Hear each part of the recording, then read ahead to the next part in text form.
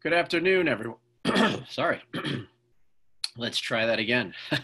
Good afternoon, everyone. I'm Marco Davis, President and CEO of the Congressional Hispanic Caucus Institute, CHCI, and welcome to the third installment of CHCI's virtual briefing series on COVID-19. Thank you for joining us this afternoon. Today's session will focus on the pre-K-12 education space and equity in a post-COVID-19 society. I'm pleased to share that Telemundo has joined us as a media partner once again, and they're streaming this session on their digital platform as well. And to that end, I have a brief message for the Telemundo audience.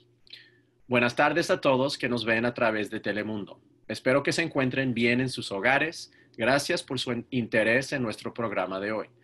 Les quiero informar que nuestra discusión será transmitida en inglés y pueden seguir sintonizando si gustan. Now, for those of you who are not bilingual, don't worry, I was just informing the Telemundo viewers that the program today will be conducted in English. So you're off the hook. Before we begin, I want to take a moment to acknowledge that our nation is in many ways in the midst of two crises simultaneously. We continue to face the COVID-19 crisis, but also the legacy of systemic racism and its consequences that have been laid bare in the last few days, and people throughout the nation were expressing their solidarity with the Black community, recognizing the pain felt in light of the killing of George Floyd, and tragically too many others to name, and raising their voices both online and in cities everywhere to seek racial and social justice in our society. At CHCI, we stand with the Black community in this time, and we hope that together we can fight back against the injustices we see far too often and create a more fair and inclusive world. In fact, while there is so much work to be done, and indeed many people are raising their voices and taking action right now, among the many ways I think that we can and must work to advance as a nation is by empowering and equipping young people with a good and complete education so that as leaders, they can solve any problem and help us all move forward. But sadly, as we know, that solid education is not automatic. And especially in the case of Latino and other communities, sometimes it is in fact elusive. And into this already challenging situation has come COVID-19, which brings us to our conversation today. Today, we're going to discuss education with a particular eye on schools and teachers in the pre-K through 12 space to understand where we are and what can be done in both policy and practice to strengthen education while forging a way forward for Latinos, and by extension, all students. We have policy leaders and education experts joining us today for this important conversation that I'll bring on in just a minute. We're so thankful to have more than 1,000 of you who registered to join us today. And we're also streaming this live on Facebook for anyone who may not be able to enter the webinar because of capacity limits. So you can let your peers know if by any chance they're not able to log in, they can watch us by simply going to the CHCI Facebook page. It seems we've had a tremendous amount of interest in this event. Finally, a couple of housekeeping items. This session is being recorded, as you hopefully noticed when you logged in, and it will be available on the CHCI website afterward. Also, once the session is concluded and/or you sign off, you will be prompted to fill out an evaluation survey. Please let us know how this session went for you and how we can make these events better and more informative going forward. We received a great many thought-provoking questions in advance. Because there were so many, we've tried to organize them into topics and themes and use those as the basis for my initial questions to the panel. So apologies if we don't ask your question exactly as you wrote it, but hopefully we'll cover the topic you're interested in. The Q&A feature here on Zoom is enabled. It's the button on the bottom right. It should be on your screen, I think. And you will be able to submit questions during this hour. And towards the latter half of our time, I will pull from those to have our panel answer them.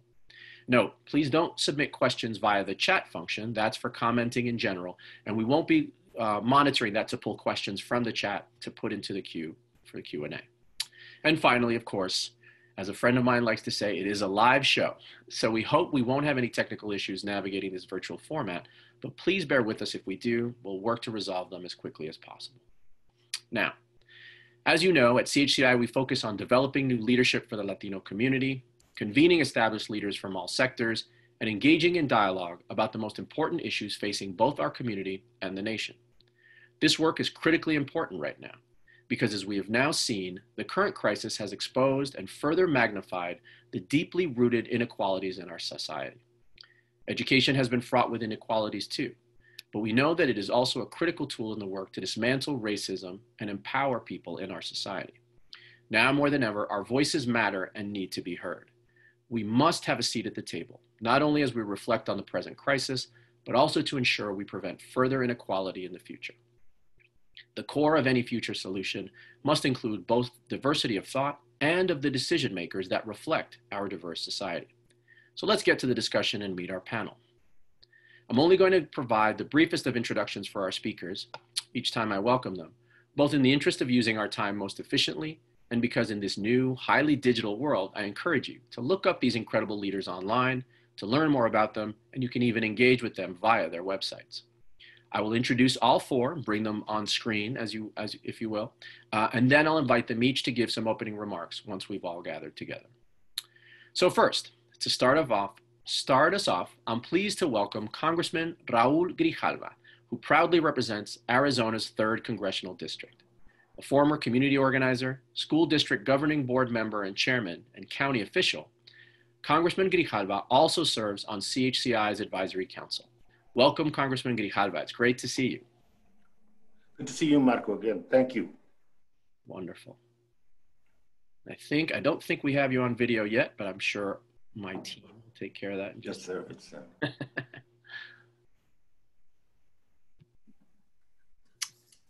And while they work on that, let me continue introducing our remaining panelists. There we are. Our next guest is Lily Escalcen Garcia. She's president of the National Education Association. Lily's career in education began as a school lunch lady and now leads a professional association of 3 million educators. I believe it's the nation's largest labor union. She's the first Latina, in fact, to lead the NEA.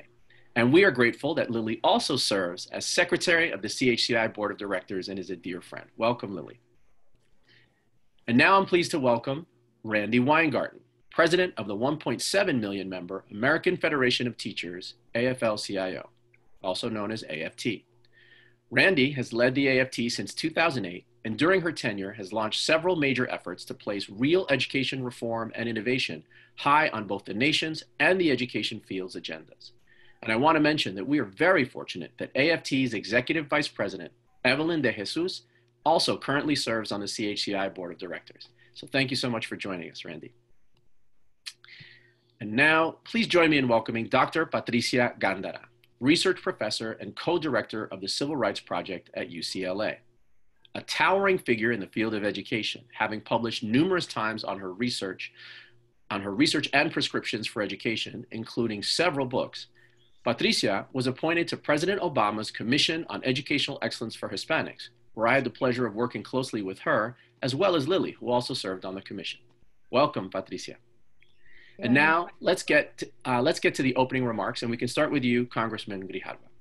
Thank you, Marco, and please thank your staff at CHCI and the board for hosting what I believe is a very urgent discussion that we're having, and I'm honored to be here with my co-panelists, people who I admire and people who have led the fight and been instrumental in the effort to work for better schools and to save, quite frankly, our public school system.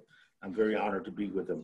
I want to begin, and you initiated that with your opening comments, Marco, with some very brief remarks. And I'm going to quote a column that I read in the newspaper. And you know, some of us still believe that knowing the news is an important thing to know during these times and be aware and have information. The quote that stuck with me was that you know, that fighting the coronavirus isn't only a matter of public health, that it's a matter of civil rights, and I agree with that.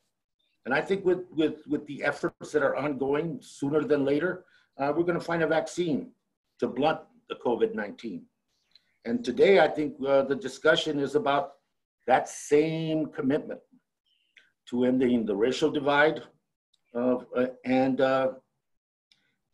looking at our public school systems as a source of support, as a source of talent, as a source of advancement, and doing right by our public school systems. Because the story of COVID-19 is about historic racism that's in our nation. And we all have to look at the disproportionate rate of mortality in communities of color.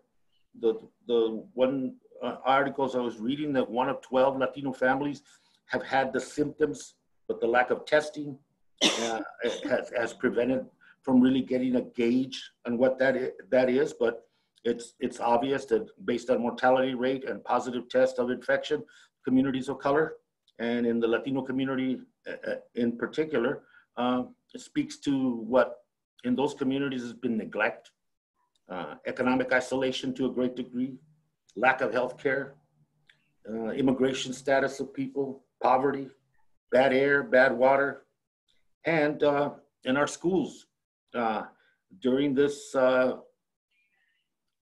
this pandemic and the need to control the spread of the disease and the closure of schools. What did we see? Something that teachers and education advocates have been telling this country for years. The digital divide, obvious and there. The nutrition insecurity of children and families in those communities. The potential achievement loss because of the lack of contact. The dropout of elementary school children that teachers lost contact with. The quality of our facilities. And unfortunately, the Department of Education that condones this kind of failure as a rationale for their efforts to privatize our public school systems. Hopeful sign through all this, that thread of hope that ran through all this response in the public school system was the teachers and the support staff. That suddenly, I hope, all of America came to the realization that these essential employees do more than merely control a classroom, that they're integral parts of that community. And the responses that I've heard from parents and community people about what teachers went above board, support staff, bus drivers, the cooks, the support staff at all levels, and how they continue to care for and attempt to educate the children that they're responsible for. That was good. And so as we kind of convulse with outrage and frustration at the murder of George Floyd, let us, I think we need to understand that this systemic, ugly legacy demands a systemic response. And our public schools are going to be key to that response. How we strengthen them, how we finally deal with inequities, how we provide resources are all going to be part of the recovery definition for this country as we go forward. And so I'm very grateful to you for this opportunity and look forward to the questions. Thank you. Thank you. Thank you. Powerful words. We appreciate that. And now, Lily, let's hear from you. Gracias y qué honor estar aquí con ustedes por todo el mundo. No one would have guessed 2 weeks ago that the COVID pandemic would be bumped off the front pages of the newspaper. But I have to tell you, who's really surprised that yet another tragedy like this, another death of an unarmed Black man at the hands of those who see Black lives and Black deaths as if they simply don't matter. And too often, we all know this, Black and brown adults are treated differently than white adults. Black and brown children are treated differently than white children. We see that justice and opportunity and access, it's not equal. It's parsed out based on your race and ethnicity. And all the protests that we're seeing, all the anger and pent up despair that we're seeing is not about the death of one man. It's about the systemic, institutionalized, accepted generational culture built around the belief that white is better, that white is supreme, that if you are not white, you are less than. You have less opportunity, less access, less justice. And without actually saying it, it's embedded in our culture now that that's just natural. This pandemic is a natural viral phenomenon, but the impact that it's had on communities of color exposes the man-made inequality, the injustice that's born day after day by Black and brown people. So let's talk about the impact on immigrant communities, Latino communities in particular, immigrant communities who so often live in fear of a family member who may face deportation, so they don't go to the hospital when they're sick. Many who, if they wanted to go to the hospital, don't have access to health insurance. The poverty rate in Latino communities is high. And I know this, I am actually sitting in Juarez, Mexico right now, speaking to you because that's where my husband has a home. And what we know is that when you live in poverty, you live with your adult children, tios and tias and abuelos, you live with a whole bunch of people in your house. And many Latinos work in the service sector. If there's a language barrier, you're often limited to the jobs where you are cleaning hotels or you are in restaurant kitchens. You're in high-risk industries like meat packing plants. You're just trying to put food on the table. And if you get sick, you bring it home to a very large family. And let's specifically talk about this forum because this pandemic is impacting Latino children, students in our public schools, because the inequities in how schools are funded. There are poor communities that have less for their schools than rich communities. It shouldn't be that way. It's not natural to be that way. It's intentional. And that means our Latino communities, which face such disadvantages, are more likely not to have a school nurse, a decent class size, counselors, advanced placement programs. Families are less likely to have broadband Wi-Fi access in their home or a laptop for their kids to use in this pandemic where teachers need technology to keep in contact with their kids. So our Latino kids are falling farther and farther behind in their schoolwork because of this pandemic and what they don't have in their lives, not just in their school lives, but in their home lives. They may not have access to nutrition programs, to lunch during this pandemic. And it's going to be worse in the fall because the meager tax revenue that funded our schools have fallen off a cliff. Sales tax, property tax, income tax, any combination has taken a huge hit in this pandemic. People are losing their jobs. They're not going on vacation. They're not going to the mall. We're not collecting the tax revenue. School districts in this very moment right now are looking to slash their school budgets 20, 25, 30%. And most of a district school budget pays for teachers, the custodian, the coach, the bus driver. There is a plan for help. There is a national plan for help. It was passed. Thank you, Representative Grijalva. It was passed by the House of Representatives, and it is being stalled by Mitch McConnell and the Senate leadership right now.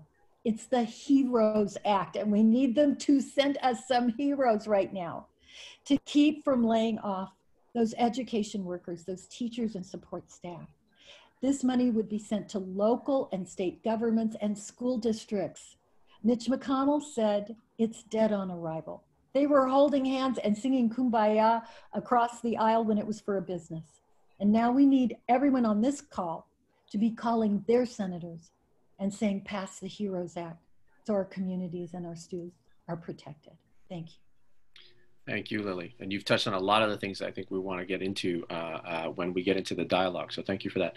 So Randy, I know you have some perspective and some thoughts to share as well. Great. So I am today decided I would wear, instead of a nice sweater, I decided I would wear this t-shirt that says repair the world. You can, and because I think that is a moment I am married to a rabbi. We are both doing our Zoom calls right now. Sorry, you may actually hear her.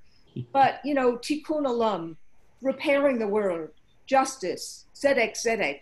I think that we are in, and I will be very repetitive of Representative Grijalva and my dear friend Lily Escosin Garcia, because I think that is the moment that we are in. My apologies for it.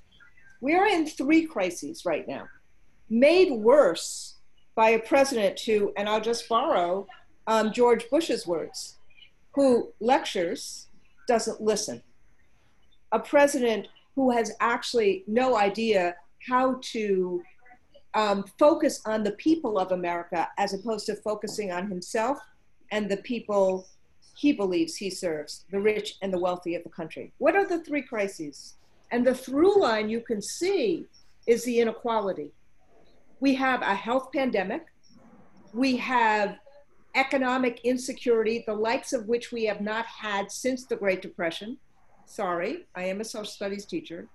And we have had a long-term justice crisis made real and raw again by the simple, as Lily said, you see it. You cannot hide from a police officer who put his knee at the neck of an African-American man for 8 minutes, who cried, "I cannot breathe." And instead of those officers helping that gentleman, they watched and assisted in his murder. I think we need to be really clear and explicit about what happened, because it needs to wake up people of my skin color who can't hide in the inconvenience of the fact that those of us who are white have had more privilege than those who do not. And so the ultimate issue here is we come to this conversation about how do we deal with all 3 of these crises that disproportionately impact people who are poor and disproportionately impact people who are people of color. The disproportionate number of essential workers who every single day are facing healthcare risks for helping others are Black and brown. The disproportionate number of people who are sick are Black and brown. The disproportionate number of people who are employed are Black and brown. And this justice crisis, which is not simply about George Floyd, but about look at what has happened in the last few weeks. So yes, we need to protest, and we need to lift up protest. And yes, of course, nobody wants looting, and no one wants violence. But protest is what we do in America to actually make change.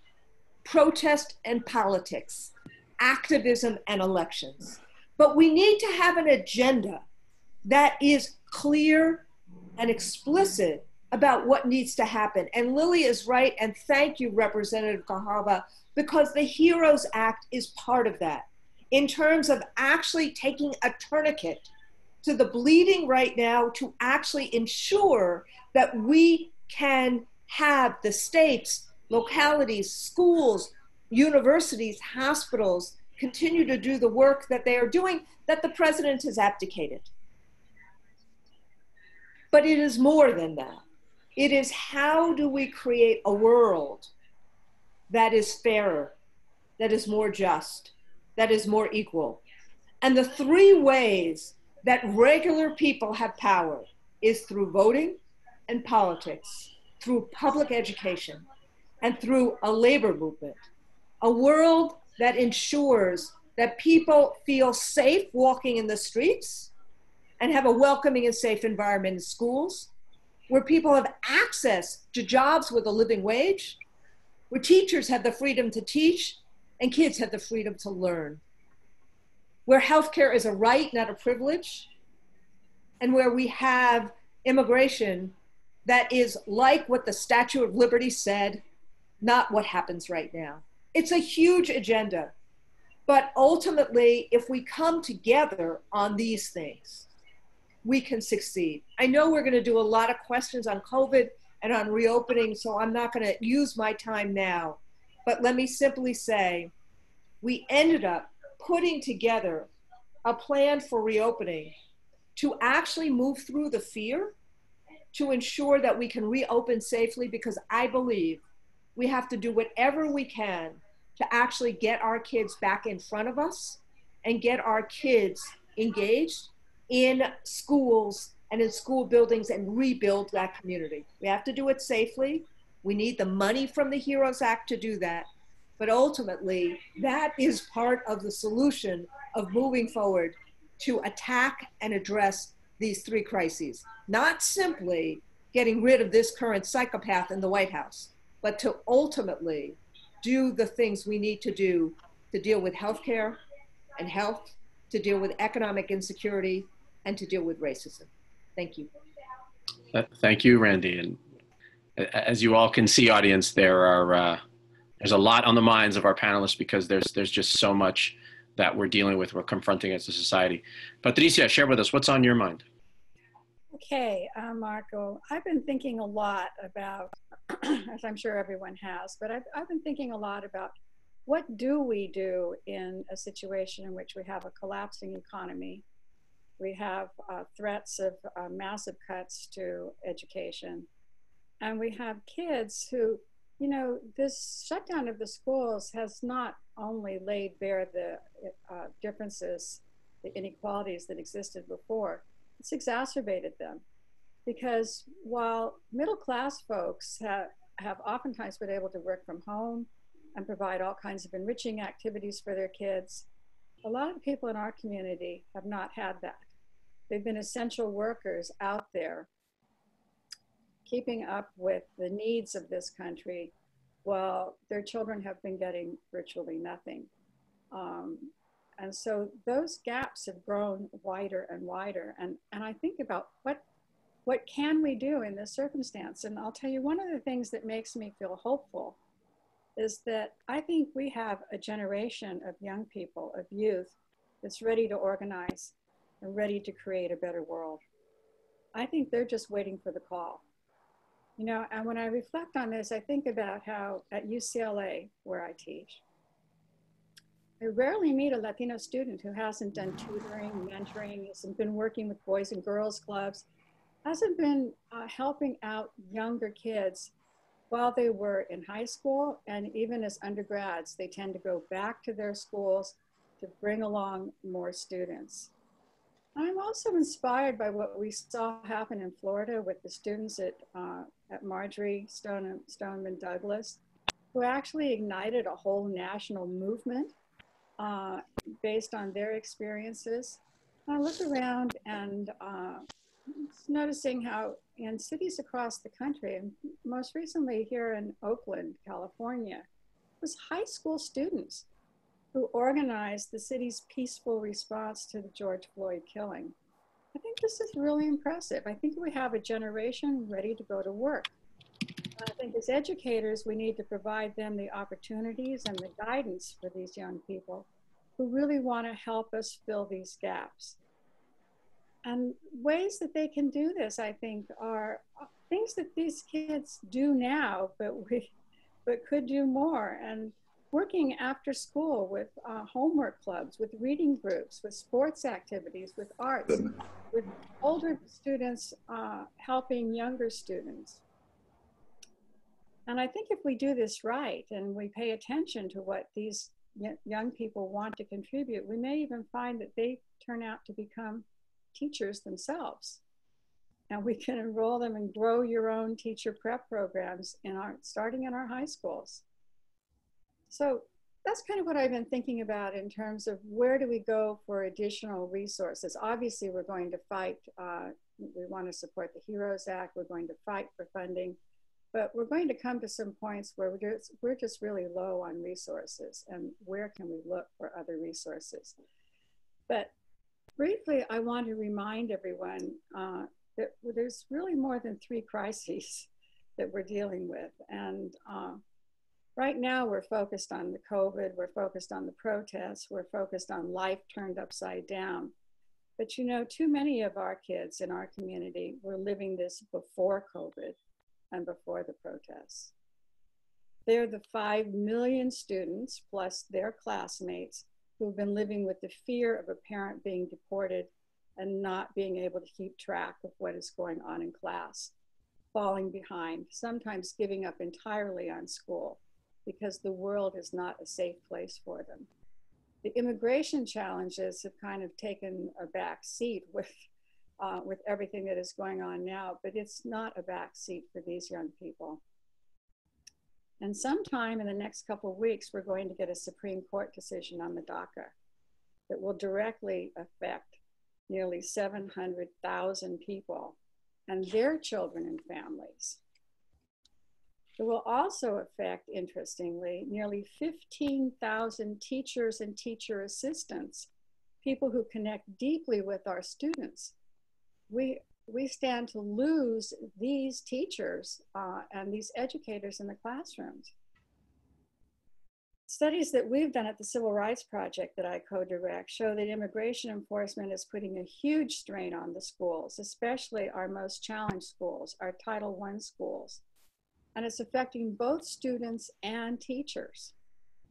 So just as we must address the racism in our society, we must also address the inhumane system of immigration laws that too are racist. Didn't Trump tell us he'd be just fine with Norwegian immigrants? This is about racism.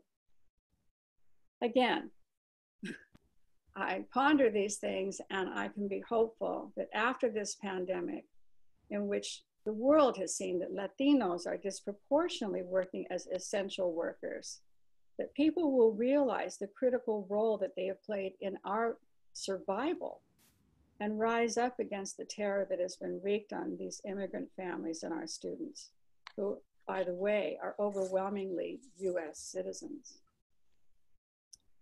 I think we're at a critical juncture in this society, and I like to think, as my mother always said to me, no hay mal que por bien no venga. In other words, nothing bad happens that doesn't bring some good. I'm hopeful that we can be both creative and courageous enough to make real headway on inequality and bring some good out of this. Gracias. Thank you, Patricia, and thank you all of our panelists. I mean, you all have touched on already. We certainly chose the right folks to gather around our virtual table here to have this conversation, because you all have touched on many of the topics we heard in advance of starting this afternoon. from folks from when they registered, questions they submitted, and even some of the questions I'm seeing come in across the Q&A chat already. So thank you for your words, all of you, and for the depth and the thought with which you're giving this topic and the work that you're doing in the education space. So let me ask a couple of quick questions. Let me try to get in a few here quickly if we can, and maybe try to hone in on a couple of themes and topics that we're hearing again from folks that folks have expressed interest in. And let me start with you, going back again to the top with Congressman Grijalva. I was going to ask you already anyway about sort of what you saw being done, what was in the works in Congress, and or what folks should be looking to, asking for, supporting. I've heard several references. You've heard our panelists mention already the HEROES Act. Wonder if you might share just a quick summary generally about sort of the education provisions in that act. And if you think there's anything else, right? Is there anything that's not in the HEROES Act that's other things that you think from a policy perspective might be something that can and should be done at the federal level? Yeah, and I think like the panelists, I think it's very important that the Senate act on the HEROES Act. We went from the CARES Act to the HEROES Act to try to make some prescriptive reforms to what was in the CARES Act, so that the Department of Education would know exactly what to do with the money that was being provided to them and to states. The budget stabilization, I think, is the key thing, and both Randy and Lily mentioned that it's the same here in Arizona. How are we going to cut the $1.1 billion deficit? Everybody's looking at education, and we try to put an issue. The issue for me is this, that I think it's still a triage. It's still trying to stabilize and preventing as much hurt on a system that's already being starved of resources, and that's the public education system. And so the HEROES Act is good, it's necessary, it's a stabilization tool, and more focus on Title I students and families, more focus on trying to deal with achievement loss, more focus on some issues in higher education as well. But overall, I think the two teachers union leaders that are with us today, we're still short on what was their package of requirements, and even during the Great Recession, $100 billion was put into education as a stabilization issue during those efforts, those stimulus efforts. And so I think that going forward, it is also about defining issues that have been talked about here today, what we need to do, but it's an investment strategy, because once we stabilize and try and prevent the cuts that states and local school districts are contemplating as we speak, and that involves personnel, that involves programs, that involves critical programs to the children that we're talking about here today. I think then we have to talk about the kind of investment that's going to be needed in public education beyond that. And it has to be robust, and it has to be sustaining. And so I think that we have an opportunity as we discuss future packages. I know Chairman Scott and myself and other members of the committee are not happy in terms of the priority that public education is receiving in some of the packages, but that's the reality we deal with in a government that, our side controls the House and the other side controls the Senate, and nobody controls the president. And so I think that as we go forward, in 6 months to stabilize, make sure the cuts, avoid the cuts, and then move into a robust discussion and investment on the part of the federal government for the long haul, for the recovery definition of our schools. I think our schools are going to be critical in this recovery and rebuilding of our nation, and our schools are going to be critical in generationally how we're going to look as a country going forward. I don't think we've done enough. I don't think the investment has been as robust as it should be. But the HEROES Act is a means to stabilize and prevent some of the cuts that are being talked about at many levels. Great, thank you for that. Appreciate it. So and I think you've given great information, and I would recommend that folks follow up by getting informed about the HEROES Act, right, and to learn more about what's in it so that you can speak with knowledge about it when you're speaking to public officials. So moving to Lily, let's look at sort of a different angle, shall we say, not the other end of the spectrum, exactly. You and your colleague Randy, of course, obviously represent, work with, support our nation's teacher workforce. So you have a direct line into sort of how things are, as they say, on the ground, in the schools, in the communities. And we've heard, I'm seeing on the chat in the Q&A, there have been some comments about, for example, concerns about, obviously, technology, some of you already touched on, right, that there's that challenge already as we move to distance learning this spring. There are real concerns about sort of hunger, right? For nutrition, given that so many students rely on food from schools. And of course, Patricia mentioned language access and so on. Are those the top things? Are there other things? What are you hearing from teachers in terms of how they're seeing the situation for Latino students and families? What are the things we all need to be more aware about to make sure to try to figure out ways to be as supportive as we can for our students and families? Oh, you're muted, Lily, sorry. Oh, there we go. There we go. And I was being eloquent, yes. I appreciate the question. We actually took a survey of our members when this pandemic was in a few weeks.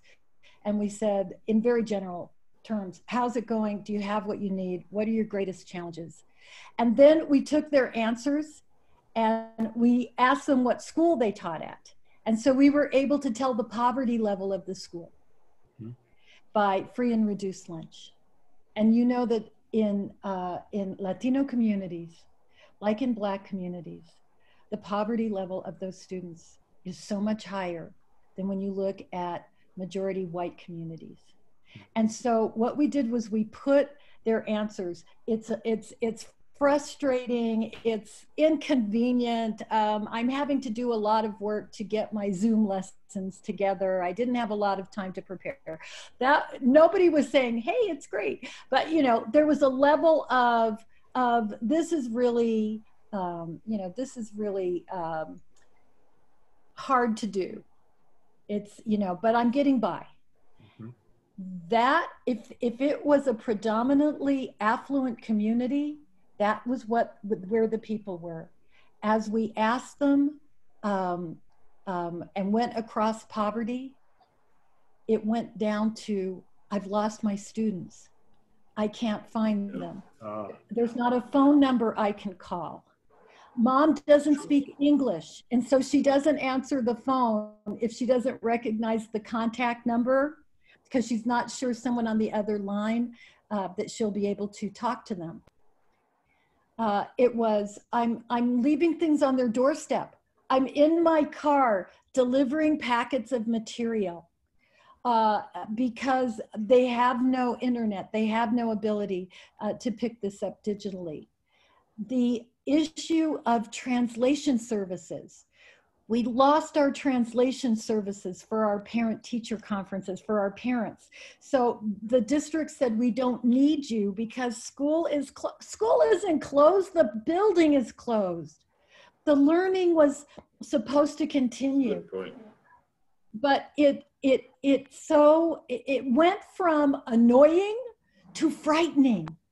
And the higher the level of poverty, and when there were issues of children who could not speak English or their parents could not speak English, immigrant communities, it went to, we're terrified, we're scared, our kids are not safe.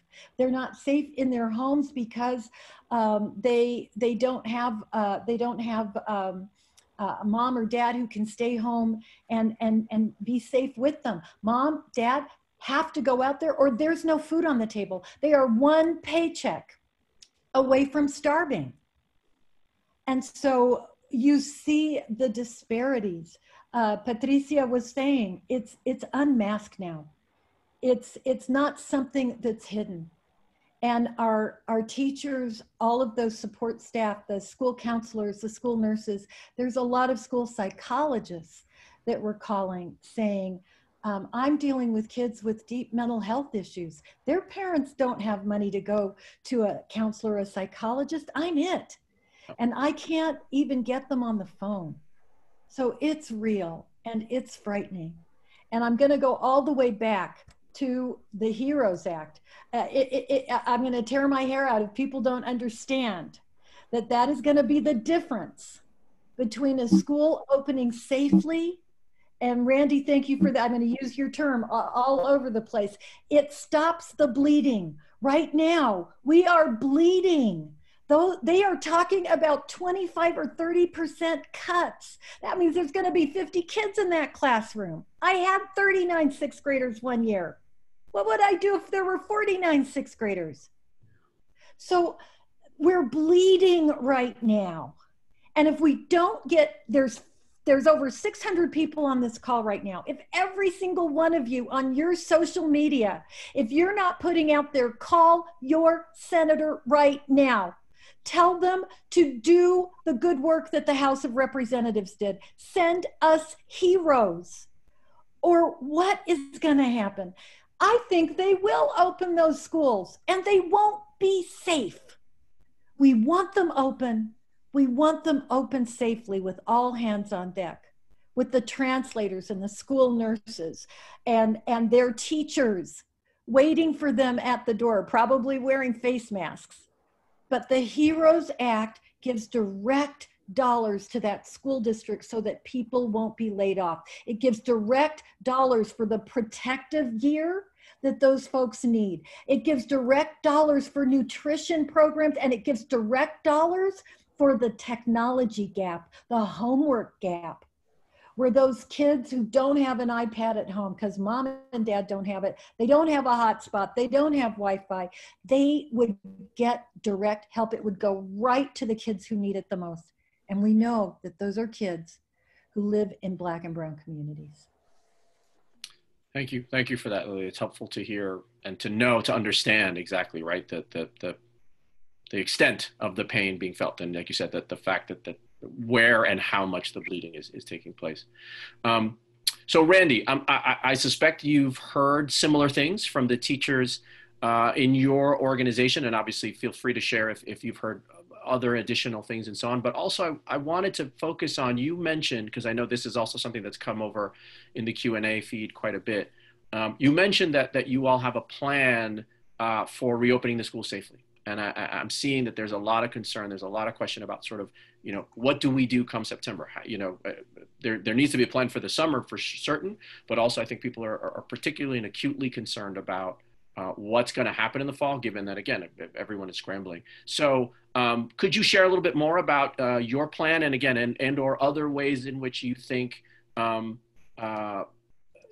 teachers and our communities can work together to support the students? Sure. So someone told me, was texting me and said I was moving too much. So this is on our website. It's for free. Just go to aft.org. It is, and it's 22 pages, but the executive summary is kind of in the beginning, and that's a couple of pages. And what I want to do though is say this. Just like I want to ditto everything that Raul and Lily just said. I should call him Congressman Grahava, but we know it for a long time. And because, your budgets tell you your priorities. And when we see that, for example, already, there's been more unemployment in education today in April, 490,000 people reduced from March or February than in the entire 2008 to 10 recession. You can see the impact of that, and the impact, as Lily just said, is worse in communities of color and worse in where we see poverty. So I want to actually we know the inequity, and our good doctor talked about how all of this kind of precedes these last three crises. But what we tried to do in terms of this reopen plan is to actually say We know that all of the inequities were exacerbated during this crisis. What do we actually do to try and help deal with all of the learning gaps, the digital divide, food insecurity, and all of the agita and stress that so many people are feeling?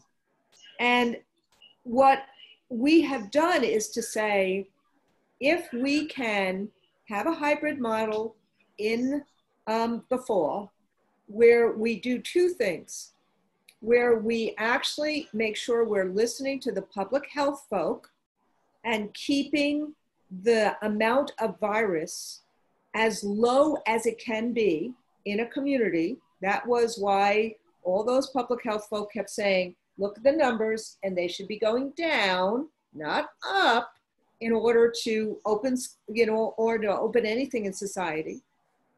Number two, have this infrastructure of testing, tracing, and isolation. So if you see a peak, you can stop it by testing, tracing everyone who was sick, tracing the contacts, and then isolating for 14 days. So if you do those health things first, then in a school, you can decide, or you can do, because of the public health tools, you can do something that limits or prevents the virus virtually as much as possible. And that requires, and this is where all of the things Lily says cost money, you can see it. It requires the physical distancing, maybe wearing a mask, maybe temperature taking at the beginning of the day, washing hands, and then ultimately cleaning schools really well every day. All of that costs money, but that's the public health tools. Then you have to marry that to the education tools, like what about in Louisiana, 700,000 kids, 200,000 kids didn't have computers. What about the fact that in LA, we couldn't get to 40% of our kids? So we need to make sure we deal with the digital divide. We need to make sure frankly, I think we should be opening school kitchens all summer to feed families of our children, not just our children. And we need to do things to address learning loss, as well as what we need to do for next year. The reason I say a hybrid is because there will be some teachers and some kids who either can't or shouldn't come in. Plus, at the same time, if we follow the public health advice, in the absence of a vaccine, we're going to have to stagger. We're going to have to reduce class size. We're going to have to reduce the size of people in schools. So the key right now is to work with parents and work with teachers to come up with these models. I have a couple in mind. Dan Domenech, the head of the Superintendent's Association, has a couple in mind. But it doesn't matter what I have in mind. It matters how we can put this together in communities so people can see that it works. Maybe it's half the kids come to school in the morning, half in the afternoon. Maybe it's elementary and middle school kids go during the Monday, Tuesday, Wednesday, and high school kids go Thursday and Friday, or go on Friday, and middle and elementary school kids go Monday through Thursday. Maybe it's that teachers see the same 15 kids so that you can limit the spread of a virus. But in the absence of a vaccine, and then we're really going to know right now, because so many kids are on the streets, hopefully with masks, so many people are protesting, we're going to know if it was a super spreader or not. We're going to learn a lot of things. But all of this is going to take money to address food insecurity, to address all the cleanup costs, to address the instructional needs that we have not addressed in a long way, as Representative Grijalva said, to address the mental and the social, or the social emotional needs. So I think we should have more and more and more community schools, and wrap services around, and make sure community schools become the hub of communities. We should do what the PACT Act does, which is really fully fund Title I and really fully fund IDEA. We should do all of those stuff. We should really fully fund community schools. And for us, our Latino Engagement Committee that your board member, Evelyn De Jesus, is leading, is helping steer us in terms of many of these things. But the point I wanted to make is, I agree with everything that Lily and Raul said, but we need to be solution makers and we need to actually see what works. But because we did this plan, that's why we know it's going to cost more money, not a lot less. And so I'm going to end with the same kind of plea that Lily just made, which is we need people to pressure the Senate, even our friends, so they'd see the intensity, to hear the HEROES Act and get it passed. It is a Band-Aid. It is not the solution long-term. The solution long-term is we need to actually elect a different president and have a different Senate, but to work with Representative Grajava and others. But we need this now so that the states can continue the work that they've been doing as opposed to having absolute devastation. Wow, thank you so much. So I'm going to go on to my question for Patricia, but I do want to note for everyone, we've just had such a wealth of information from all of you, such great and profound and deep comments that we've actually used up almost all of our time. So we unfortunately don't have time to get to get into any more of the Q&A that have been coming in. But what we will commit to you all in the audience is we are going to save the Q&A and the chat feed. We're going to actually share, because I think there were some very specific questions that I believe some of, or if not all of our panelists will have some answers, some resources. There was a lot of requests really for guidance or information for resources. And so we're going to save that and share that with our panelists to then follow up in the recap. We'll actually provide some links, some guidance, some materials that can help folks get answers to their questions. But so now, Patricia, you're going to get the last question. And so I want to turn to you and use what time we have left. Also in the Q&A feed, I know that there were a lot of questions, again, as we all talked, certainly from the beginning of this hour.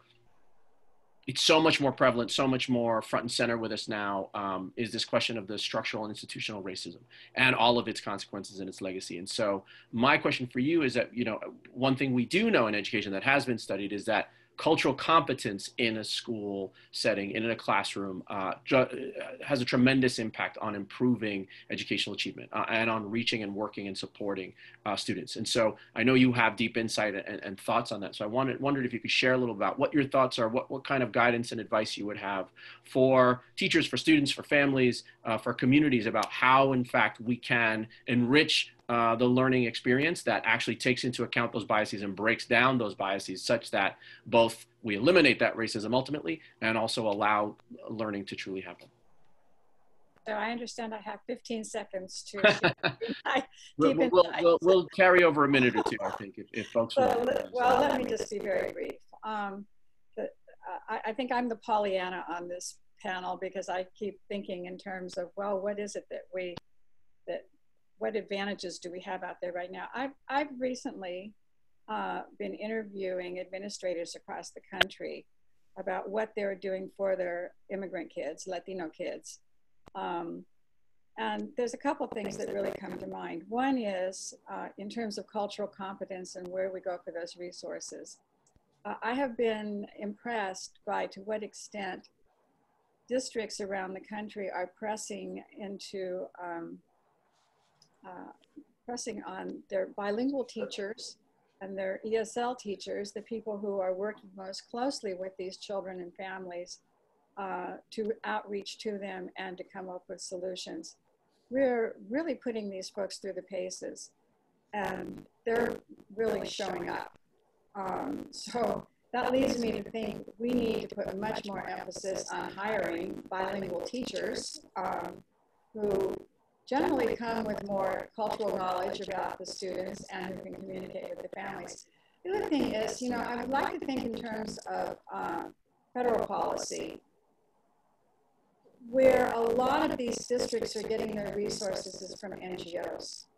Mm-hmm. And they tell me over and over again, we could not do it without our community partners, without the NGOs out there. And I think that's going to become even more critical as we reopen the schools and we look for folks to help us do this and to help us connect with families. So I would hope that we would put some emphasis on providing more resources for these NGOs that are really supporting our schools. I'll leave it there because I could go a lot longer and I know I don't have time to.